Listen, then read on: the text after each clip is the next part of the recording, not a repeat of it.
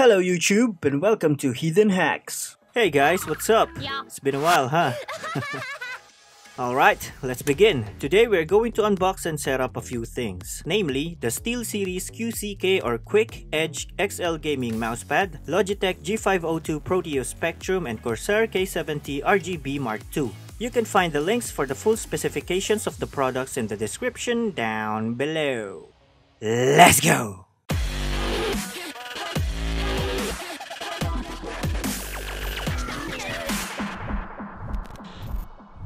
Yep, we're finally going to replace these things. Well, except the mouse. This keyboard came in with a mouse that is broken now and was replaced by this one.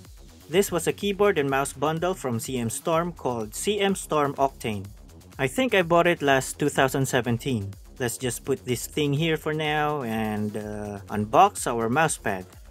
Here's the front of the box, some details about the mousepad. The dimension is 900 by 300 millimeters or 35.43 by 11.81 inches. Thickness is 2 millimeters or 0.08 inch. It's made up of cloth for the surface and non-slip rubber base.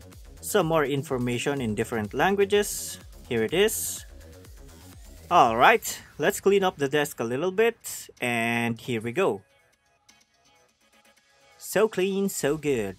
Now then, let's move on to the Logitech G502 Proteus Spectrum mouse. Truth is, this was not supposed to be part of this video.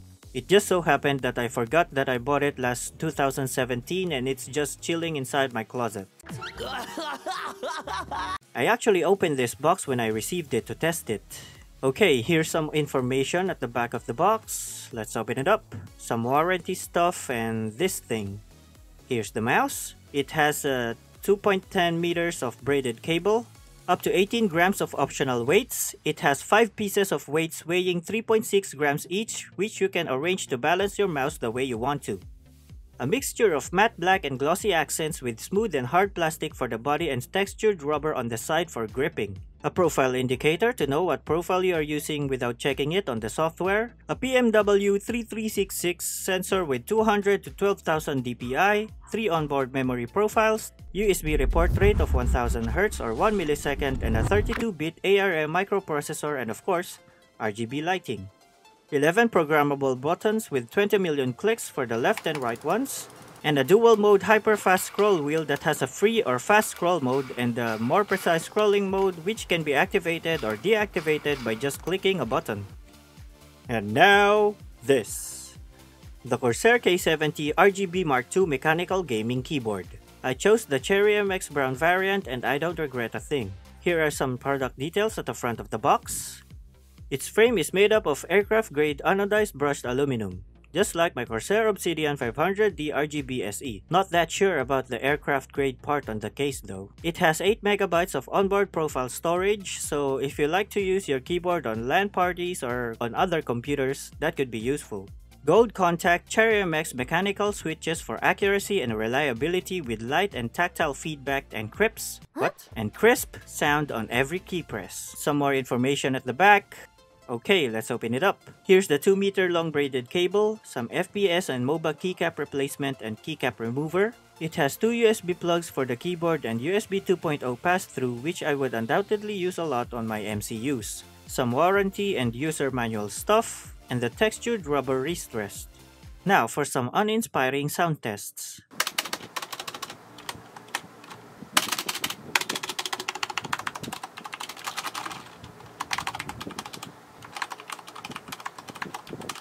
Here's the volume wheel with the mute button on the side of it. The dedicated media keys for stop, previews, pause, play, and next. Up on this side is the profile switcher, brightness level, and Windows key lock buttons. Now let's equip the wrist rest. It weighs around 1.25 kilograms because of its beefy aluminum build. And lastly, here's the USB pass-through port. Now that we're done with unboxing, after connecting everything to our PC, let's proceed on to the setup process. You can either customize your G502 profiles by downloading and installing the Logitech G5 software, or you can just use the presets that are currently saved on your mouse. I mean, if you don't care about the RGB and macros and other stuff, you can change the DPI even without the software anyway. So yeah. But just for us to see what's included inside in the software, let's install it. Keep in mind that this is the first time that I'm going to see it as well, so I might not be able to do things correctly, and I'm sorry in advance, okay? Right, so after downloading and installing, let's see what's inside. It seems like you can only use or assign macros on the dedicated macro keys or G keys on this software, and you can also download user-uploaded settings for your use. After the brief introduction, it detected my mouse right away. On the Light Sync tab, we can set the RGB effects, duration or speed, and brightness. Let's see. Screen Sampler. I think we need to open a game for this. We basically just choose a location on the screen where the software will receive or take the current color of the pixel or group of pixels and then send that color to the peripherals.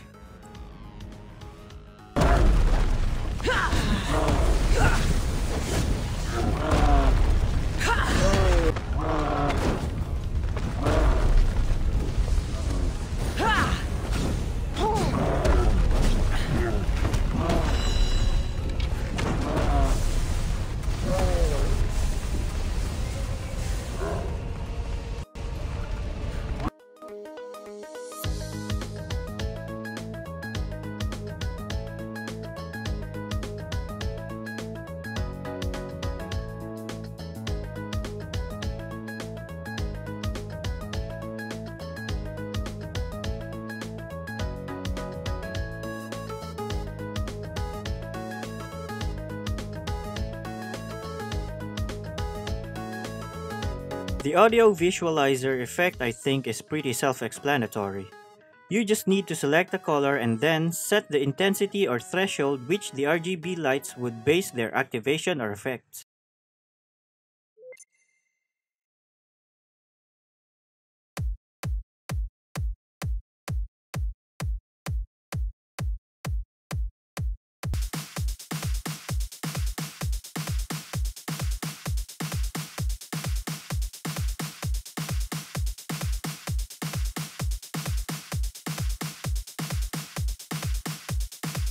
Or you can just click on pulse, so that the RGB on the mouse would only light up on every kick or bass of the music track.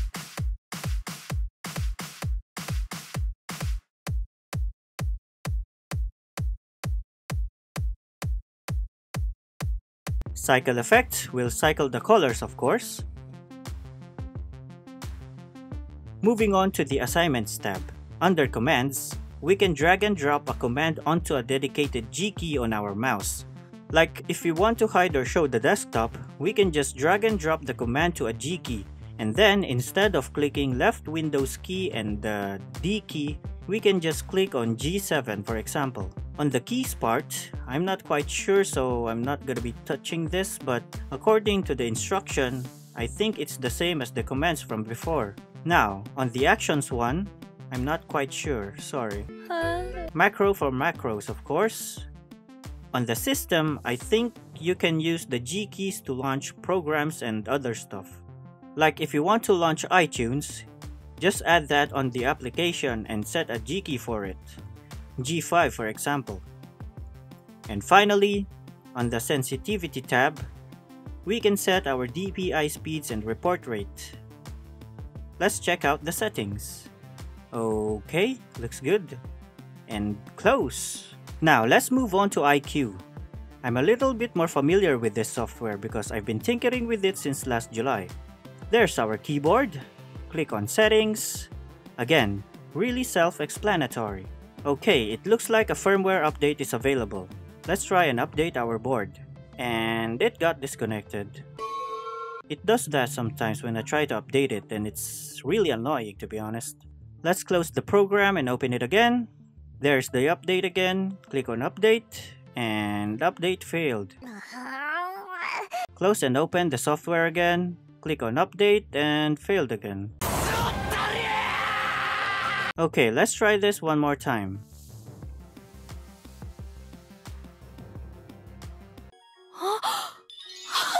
Now, let's say you want to make a macro key for an editing software. You can do that by doing the following steps. First, create a profile for the said editing software, Adobe Audition for example. Now, let's say you want to click a single key to perform a task that uses 2 keys.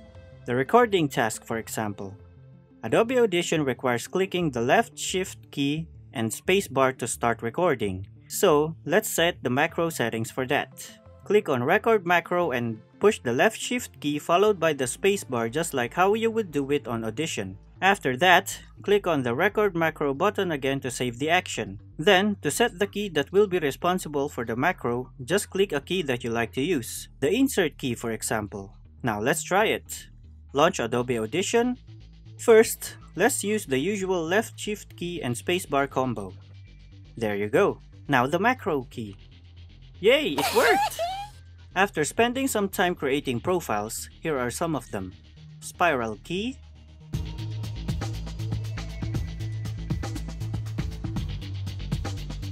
wave ripple. See, it goes like that. Trippy, huh?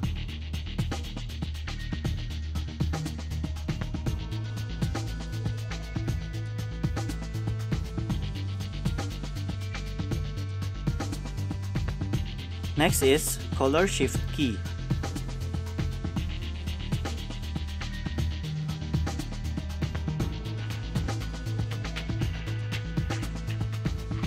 Visor key.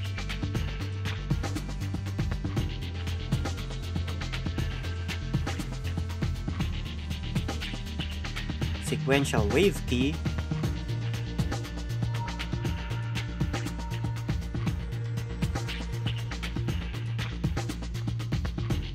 Type light, static blue, static turquoise, static orange or lava orange, I guess, it depends, static red, static hot pink, static white, the unfinished nova, orange blue ripple, white rain, Philippine flag, the LGBT flag, and my life, which has no color. Here are some gaming profiles. Dota 2, Deus Ex, Assassin's Creed Black Flag, Assassin's Creed Odyssey goes like this. And for the editing profiles, Photoshop, Illustrator, Lightroom, Audition, Premiere Pro, and yeah, I think that's it. Thanks for watching and see you again next week. Maybe.